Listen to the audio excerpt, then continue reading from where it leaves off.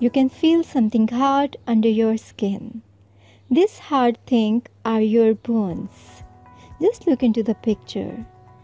The inner structure of your hand and wrist is given in the very right picture. Can you see the small bones joined together to make up your hand and wrist? Yes, bones are hard and give structure to your hand.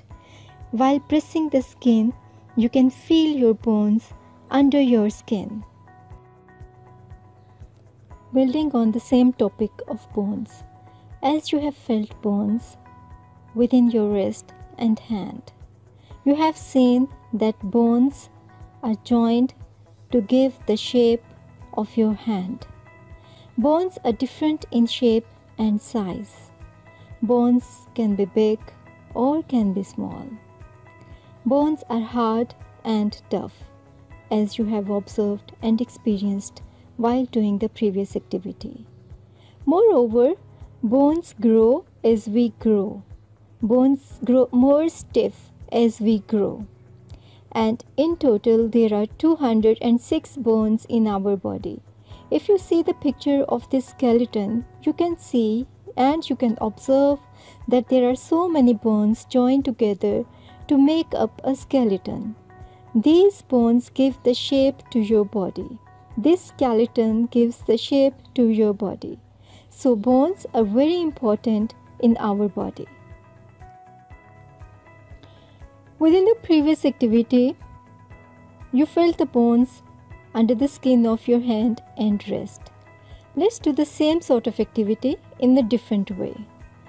This time, you will feel the bones under the skin of your chest, of your leg, and of your arm.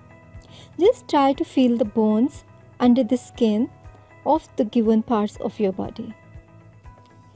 Can you feel? Yes. Bones are hard and stiff the same way. Bones are soft when we are young, and as we grow, by the time the bones get stiff, they grow in size. They grow more stiff. They grow more hard, because this is very important to be strong. If we want to be more stronger, we need to have strong bones. So, bones grow more stiff and more harder as we grow older, as we become an adult. So, bones are having a vital importance in our body, and this is very important to take care of your bones. In the same way as you have seen earlier, within the bones of your hands and wrists, the small bones have been joined to make up the shape of a body part. In the same way, if you observe these given pictures, the bones in the chest, bones in our leg, bones in our arm, just see carefully that how the small bones are joined together to make up, to give the shape of a specific part of your body. Bones are hard and tough. These are stiff, as you have experienced by touching, by feeling. Bones are different in size and in shape. Just look at the given pictures. You can see that bones are different in size. They are different in shape as well. As we have observed the bones of various body parts, that each body part has bones which are different in shape, which are different in size. And bones grow as we grow. And moreover, bones are very important, which has been discussed earlier in the very beginning of the lesson. Why bones are important? Bones are important because they give shape to your body. If you see the picture of the skeleton, you can see it is having a shape. So, bones give shape to your body. Moreover, bones protect the delicate body parts, the delicate organs in our body.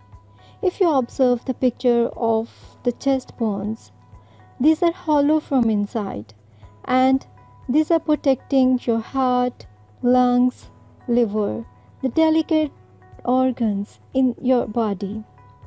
If you won't be having bones, what your body would be like? It would be like jelly. Just look at the picture at the very right. Without bones, our body would be like jelly. So it is very important to have a skeleton, to have strong bones if you want to be stronger. Why bones are important? Just remember that bones are important because they give shape to your body and they protect delicate parts of your body. How bones help us to move? Bones help us to move along with muscles. Bones along with muscles help our body parts to move, work, and play. Without muscles, bones cannot move. Alright, we have discussed a lot about bones and their functions in our body. Now this is the time to watch a video. Before we start watching the video, you need to take care of few things while watching the video. Relate the given details with all of the context we have discussed regarding bones and their function. Try to note down the relevant points as well. Let's start with the video. Bones. In this module, you will learn about your bones. It is Sid's birthday today. His friends have come over for a party. Let's go and join them. Everybody seems to have fun here. Friends, it's time for my surprise performance. Wow! Sid surely knows how to dance. Do you know which part of his body is helping him to do these steps? Come, let's find out. Can you see these white structures dancing like Sid? These white structures are present inside Sid's body. We call them bones. Just like Sid, we all have bones. In all, there are 206 bones inside our body. Oh, that was a difficult move, isn't it? As you see, Sid's bones are not breaking, even when he is doing all the difficult twists and turns. It is because bones are quite hard and tough. All the bones inside our body together form the framework of the body, which is called the skeleton. It is the skeleton that decides the shape of a body. Moreover, the skeleton also helps us to stand, move, or dance like Sid. Let's once again look at few of Sid's dance steps. Look, he is bending his arm here. Here, he is bending his leg.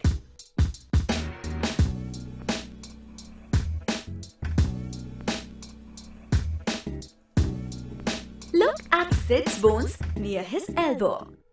As you can see, two bones are joined here. Such places where bones are joined together are called joints. It is this joint that helps Sid to bend his arm. Similarly, a joint present at the knee helps Sid bend his leg. Apart from the elbow, the knee, neck, wrist and shoulders are other body parts that have joints. And all these joints help Sid and all of us to do all the bending and twisting of the body. Let's recap.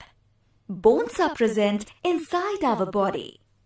There are 206 bones in our body. Bones are hard and tough. The bones inside a body together form the framework of the body, which is called the skeleton. Places where bones are joined together are called joints.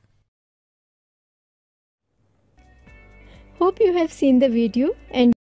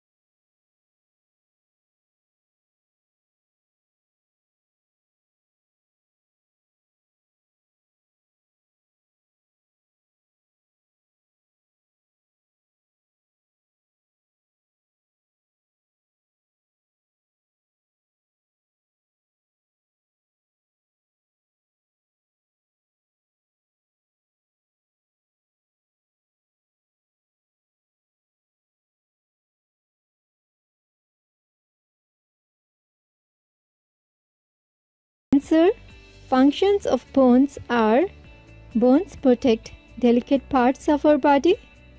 Bones give shape to our body. Our body would be like jelly without bones.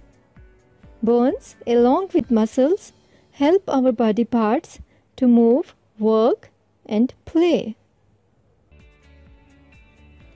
All these points which have been summed up are very important, as these will be directly linked with the upcoming lesson as well. So it's very important to keep on revising all these points. Coming towards the written task, do the following questions.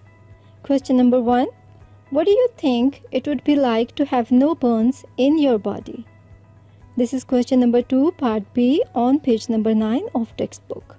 Question number 2. Write functions of bones in our body. Give any 2 functions. You can take help from the points noted down given in the lesson as well as from the textbook. Good luck.